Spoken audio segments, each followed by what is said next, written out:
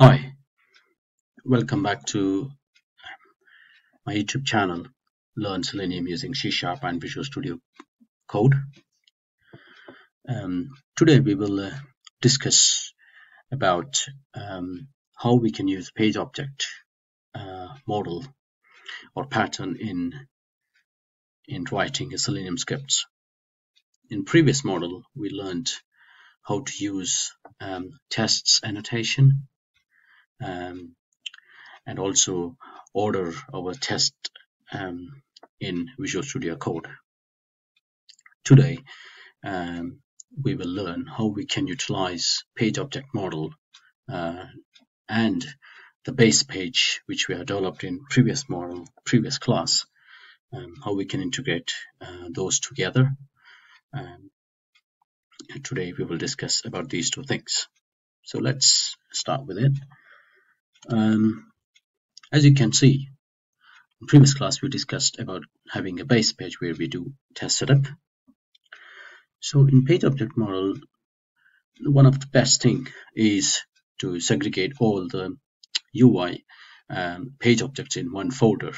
So today we will take the same example of logging in to yahoo.com as a login page, and we develop a small class file called page object. So what I'll be showing you today is basically when I develop a page object for the login class, how we can utilize this base page and how the driver instance will be transferred to the page object, and in turn how the test uses the page object driver instance ultimately to execute the tests. So according to the page object, each page is a different page object. Each UI screen is a different page. So to do that, what I will do is I'll first create a folder called page object, and let's call our page object as Yahoo login.cs, since we are dealing with the Yahoo login page. So Yahoo login.cs.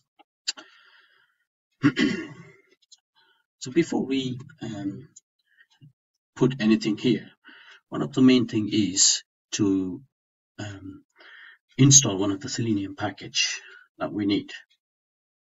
So let's do that. The Selenium package, Nunit package we need is page factory, which initializes the web elements. So since we will be dealing with the web elements in Yahoo login page, we need to initialize the driver so that we can run the tests. So for that, to initialize the web elements, we can make utilize of one of the Selenium package called page factory .init elements method. So to get that, first we need to install one small package called extras. So the .NET Selenium extras, which is .NET Selenium extra.pageobject.core. So let's install this. Let's pick up this version. So if you see this, okay, so we have now installed the package. Brilliant. So let's create our page object.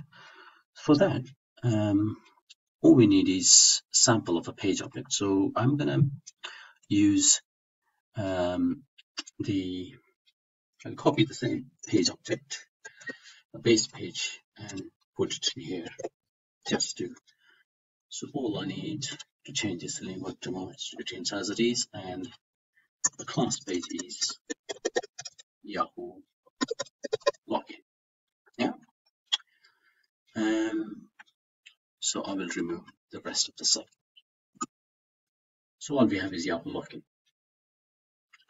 So now we have page objects.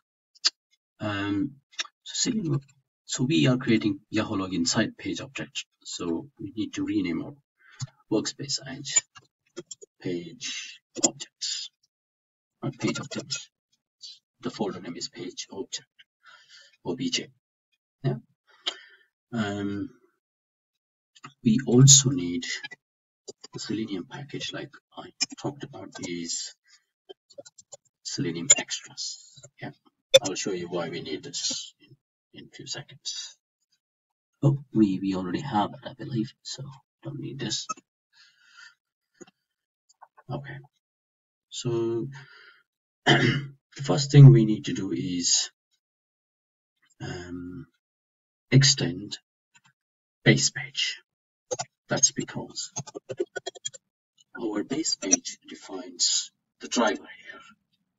It is a static driver, and we need the driver instance to be the same throughout our test execution. That's why to use our driver instance, I extend the base page.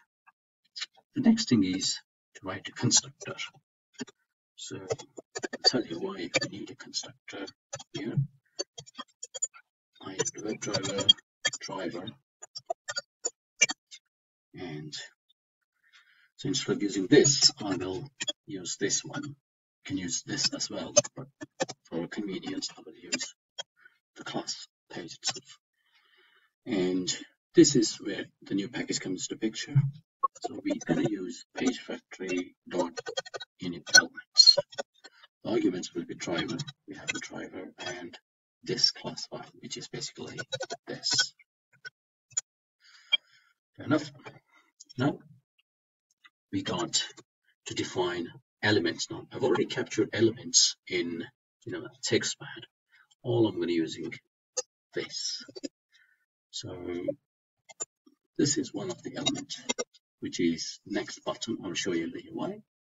And the next element is we captured an error message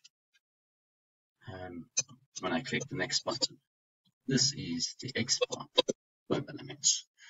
So since we are defining our web elements here, the page factory, what it does is it will initialize these elements and keep it ready for your use. That's the reason behind installing the Selenium page object. It's a package and using a page object factory edit elements. So now let's write a simple method.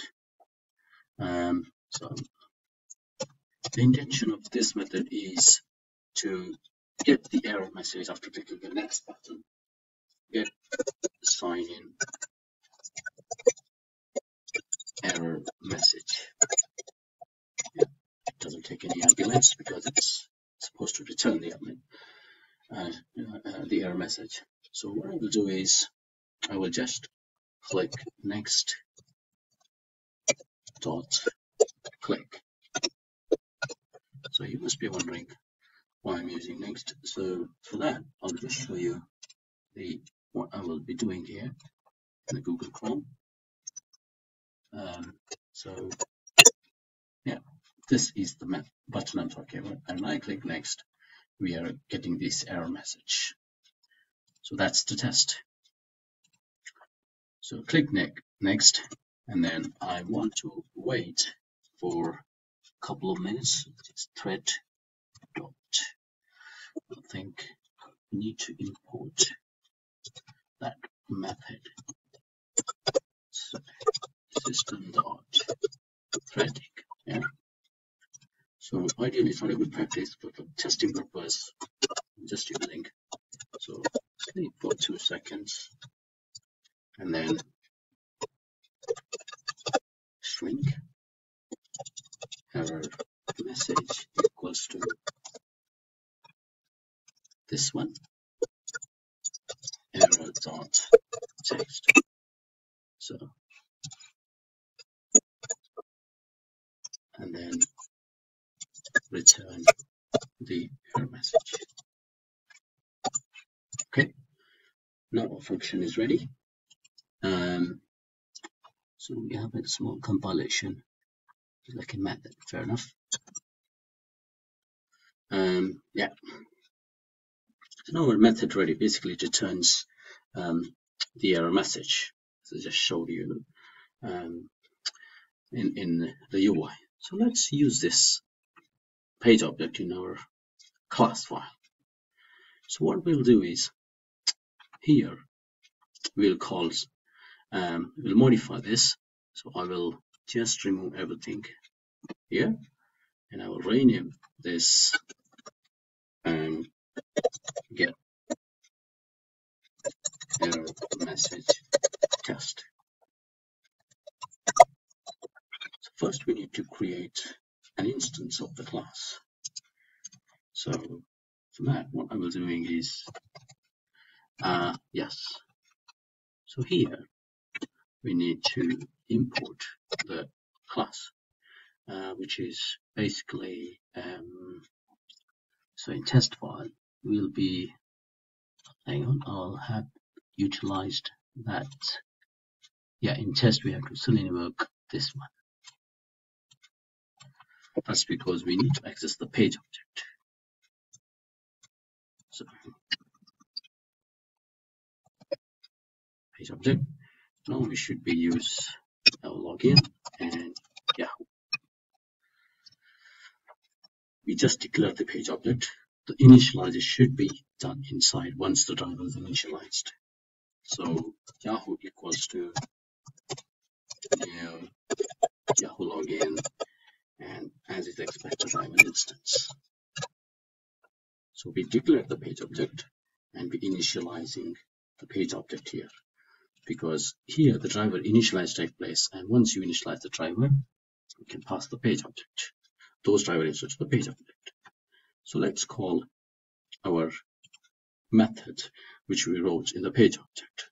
So to do that, Yahoo dot get site message. So it returns a string. So let's say string message equals to this, and let's print it at one line, or let's directly assert the message instead of just pasting it. Assert on are equal. So this is the expected, and the actual is message. So I have written the message here. I think I've got the message somewhere here. Yeah.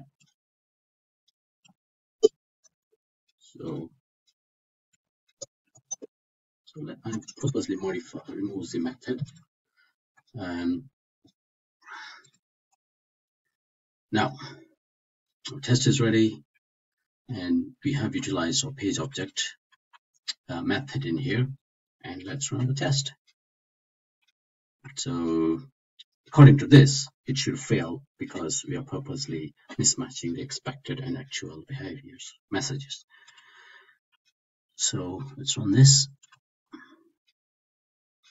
Okay, right. So if you see, we'll go to yahoo.com, click, we'll capture the message, and it will fail. Say it's expected this one, it's expected this one, or this one, which is fair enough. So let's copy this one and purposely this. All right. So now let's run the test again. So we'll go, it will open the web page, we'll click there, it will get the message. So test passed. So now you see that we created a page object login, Yahoo login, and we extend that base page to get the driver instance there. And now we declare the page object, and we initialize the page object here in our setup method. And once we initialized, you can access the methods you wrote in the Yahoo login page object to assert the error messages. This is how you can implement a simple page object pattern in your Selenium framework. So in the next video, I'll come up with the more elaborate approach of page object pattern part 2. So hopefully, I hope you have got the basic idea of what is a page object model using this video. If you have any questions or comments, feel free to comment in my channel. Thank you for watching my video.